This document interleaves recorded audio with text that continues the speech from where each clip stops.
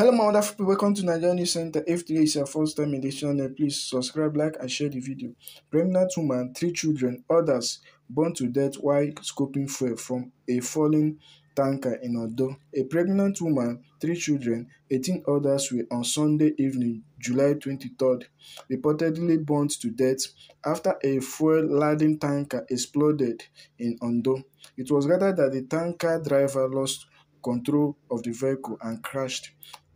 Shortly after it crashed, the victim stormed the scene to scope its content. Vanguard reports that the fire was ignited by a spark from a phone of the persons scoping fuel that spilled from the tank. An eyewitness said that they were inside the church when the tanker fell and spilled its contents on the road.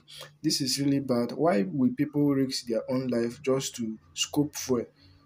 Yeah, I know that the country is really bad and everyone is trying to survive, do one or two to survive. It doesn't mean that you see fire and you enter for the fire to burn you. This is really bad. Why will someone will just sit down a falling tank and you said you want to go and scope for? This is really bad. May their souls rest in peace. Come on guys, let me hear your thoughts in the comment section. To meet again in my next video. Thank you.